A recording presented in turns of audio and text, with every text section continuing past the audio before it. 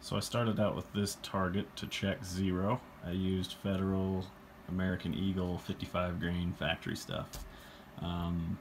Took 5 shots here at the crosshairs. 2 flew way out. I've had bad luck with this ammo through my gun before. I was just hoping to get somewhere around the bullseye to tell me that that was working. First shot landed right there. I think this was second and maybe 4th shot in here. Looked good though. I was satisfied with that. So then I loaded up a few rounds of that Fiocchi ammo. Fiocchi. Like I said, I was shooting the 50 grain VMAX out of it. The first shot, my aim point was at this number 1 at 100 yards. Flew pretty high, hit up there, took a second shot, it landed pretty low. I was worried for a second, but then I actually shot 4 bullets into those 3 holes. This one right here, the paper is ripped in between these 2, and I think one of them flew almost perfectly through that hole. And if I were to guess, it'd be this one right here. That's the one that had another bullet fly through it. Now, switching over to hand loads, I was shooting out of Silver State Armory. This was a factory load that was 5.56 brass. I loaded it up with 24.3 grains Varget and got decent accuracy. 2-inch spread. Not real excited about that, but I loaded up 6 rounds so I could shoot 2 separate 3-shot groups and see if I could get consistency out of it. Say if I did shoot a tight group, could I shoot another tight group with it? It showed about even, so not too bad right there. Then moving over to some Federal 223 brass loaded up with 24.3 Varget. That looks pretty good. That's right around an inch. Same idea here, another 24.3 loading, using Federal brass again. And again, pretty consistent throughout there. Then I stepped up the powder 1/10 of a grain.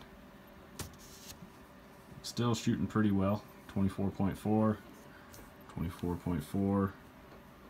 I think 24.4 shoots slightly better than the 24.3.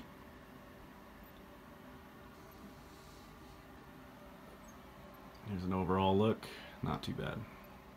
Now, while I was out shooting today, it was about 32 degrees. It was getting pretty cold here at the end of my shooting. So I ended up shooting all across this target just to save time from walking 100 yards down and back.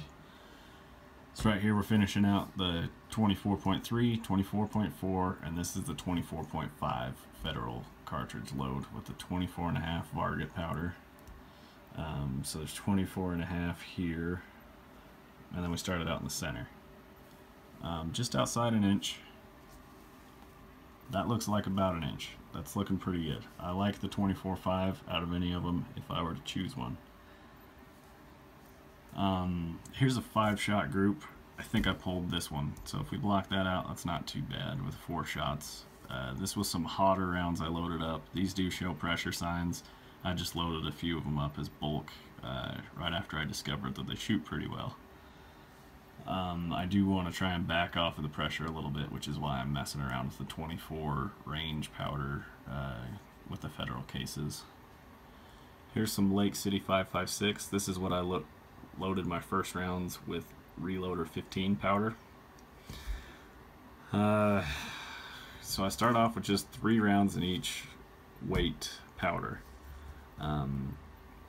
Here 24 grains even. It's okay, not the greatest. 24.2. I did pull this shot, but compared to what we're about to see, I'm not sure how much I pulled it. This stuff really starts to open up. So at 24.4, I think this is about the worst I got. And these are good trigger pulls here. There's nothing bad here. This stuff just wasn't shooting well. And then point of aim here, we've moved to 24.6. I drew circles around these so I wouldn't get confused which bullet flew from which powder. Then finishing things up with 24.8. Starting to close back down in compared to this. I mean, that's 4 or 5 inches across. And then this is getting down into the 2-inch range. So I'm going to continue to push more powder through there. Like I said, this was the first hand loads that I did with the 24 point whatever Reloader 15. So I want to start from the bottom and work my way up. Federal cartridge 24.5 powder, we already went over that. This is another one of those hot rounds, 25.1 grains.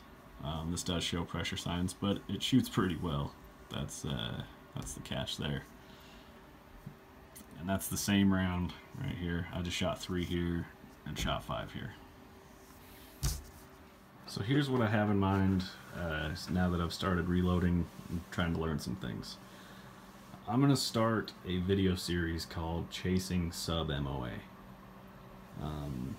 No idea how many parts this will consist of. I mean, I can always change components, and this could be an ongoing thing, just kind of video, vlog it, whatever. So at the end of this range trip, what I'm thinking is I'm going to push for more Reloader 15 powder and hopefully shrink those back down. I haven't found the Varget load with this Hornady 68 grain bullet that I really like. The 25-1 shoots well, but it has a lot of pressure signs. I may have to go quite a ways down in pressure, but I don't want to, being that I go long range shooting out in the desert. Once I find a load that works well, I'll take that out in the desert and I'll shoot hopefully 800 yards with them, maybe a little farther. We'll see how it goes.